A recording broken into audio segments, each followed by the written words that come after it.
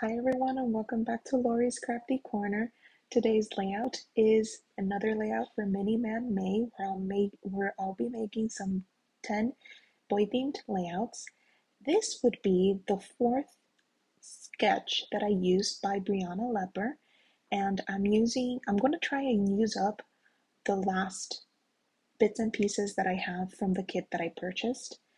Now the sketch that she designed calls for sort of using triangles.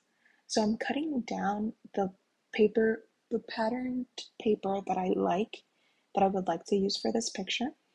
And I'm not measuring or anything. I'm just making sure that I have triangles and cutting them down so that I can add them in.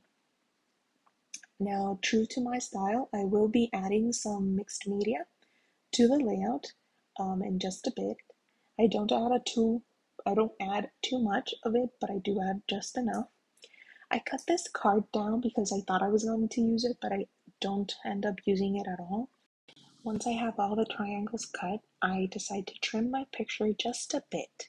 It was a true 4x6, but it had a lot of empty space around it, so I decided to trim it down just a bit, and I'm gonna mat it with this black polka dot paper.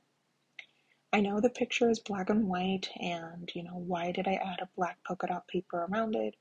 Because I just wanted to create like that stark black border.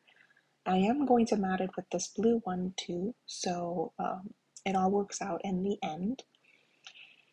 Once I'm done with my picture, I start to assemble my layout, but the first thing I do is sort of place the patterned paper where I think it'll work better.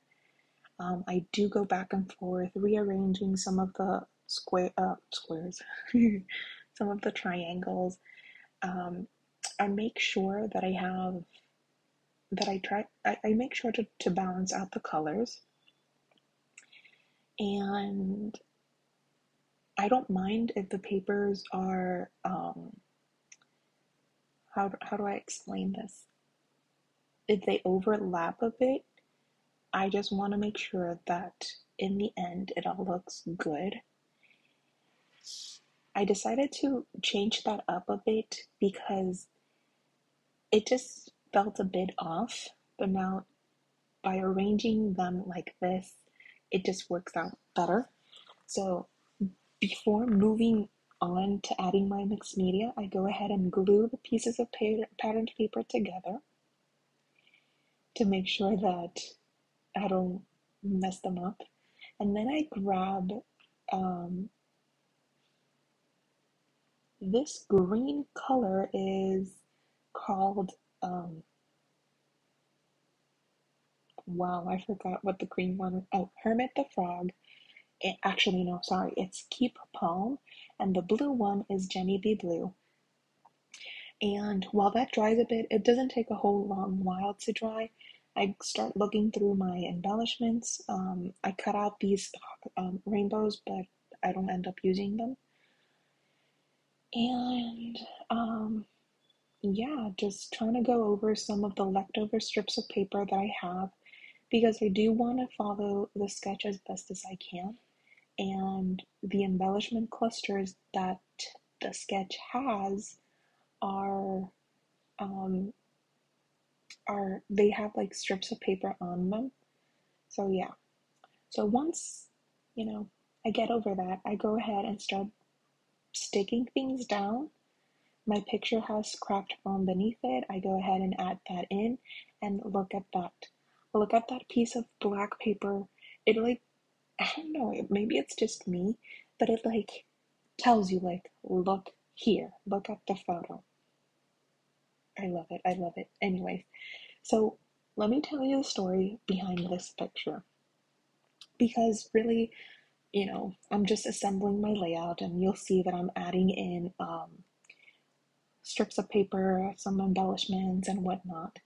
So the story behind this picture is that at our church, we have the church nursery, and even though the two kids that we watch are my two sons.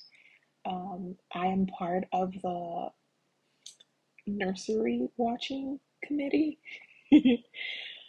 So this day, it was my turn, and for some reason, he wanted to play Wendy's. Now we don't have a toy cash register at the nursery, but he made it up that he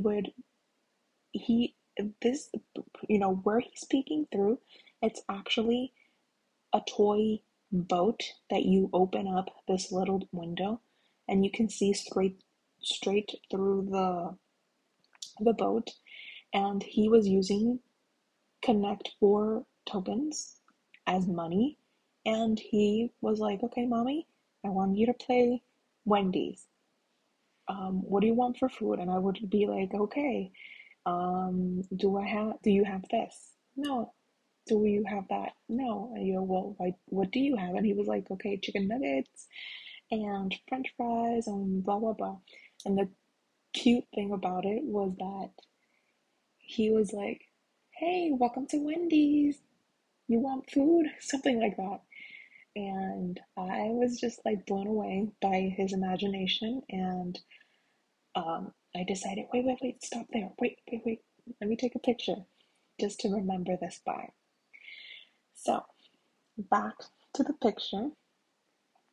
Oh, and yes, I did have to pay with the Connect 4 tokens. So, yeah, I loved it. Anyways, um, I added my journaling on a piece of leftover vellum just because, I don't know, I just wanted to add a little bit of interest to that. I'm adding in some florals from the Coco Vanilla Studios Sunkissed collection, and after I add them, I go ahead and add some dots. These are from Shimmerz, and I'm thinking, yeah, I do add 3 of them if I'm not mistaken, and I also add some puffy stickers from the Coco Vanilla Studios Sunkissed collection. Now, in case I forgot to mention it, I am hosting a Shimmerz Paints giveaway, so check out the description box below. I'll also link Brianna Lepper's social media handles below so that you can check out her gorgeous work. And yeah, I'm almost done with this. I'm just adding the final bits and pieces because this is the last layout with this collection, because I've managed to use up basically like 95% of the collection. I do have some embellishments left over, but those can be easily added in to the 2 other layouts. So, and then to finish everything up, I'm adding some My Clementine splatters,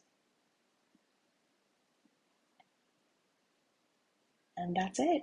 Here are the close-ups.